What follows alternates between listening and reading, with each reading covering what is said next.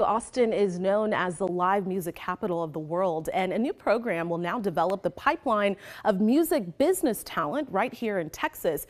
Huston-Tillotson University is launching the Music Business Foundation's certificate program, and enrollment starts today. Joining us now is Austinite turned Grammy Award nominated multi-platinum selling artist, that's a mouthful, manager Philip Payne. Thank you so much for being here, and you will start leading this course, which starts in October. Thank you for being here with us. Thank you. Thank you for giving me the opportunity. I'm extremely excited just to pour into the next generation of aspiring music executives. So this is a 6-week course, and you're really focusing on things like marketing and deal structures. What else will this curriculum touch? What will the students be able to learn? The overall roles in an artist's career as he starts, or her, lawyers, tour manager, the ins and outs of touring, the ins and outs of just building a real business, merch, sync, licensing, publishing, all of these things that I think a lot of artists kind of miss the mark on sometimes when they're just in the creative process. So in this course, I'll be able to just go through those things with the help of Ogden, helping me with the curriculum, FTS, and also Huston-Tillotson, and partnering with C3, which will be able to give internships for people who finish the course. So I'm excited because you don't have to be a student. Like we're taking, there'll be 25 spots for people who are just aspiring to work in the music industry. Okay, and that leads me to the next question. Who is the ideal candidate? Because you said it doesn't have to be a student or someone of that age.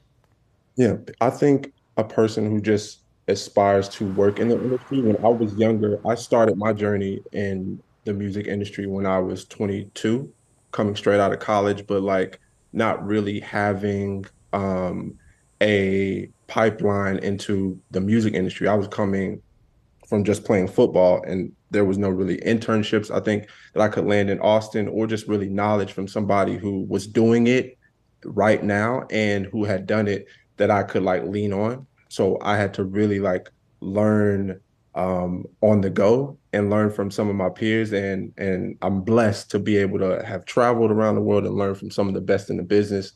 And I'm just excited that I get to have the opportunity to help a young version of me who just, had a dream.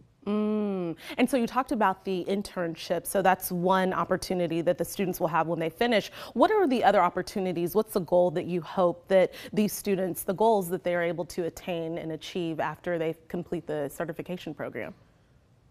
Yeah, I think because we aren't just sticking to so much to just like the technicalities of the music industry, and we're building around my real life experiences and things that like I've actually had to learn on the go, like deals, record deals, um, advancing shows, just real life things that I've been able to experience. We'll be able to build curriculum around it.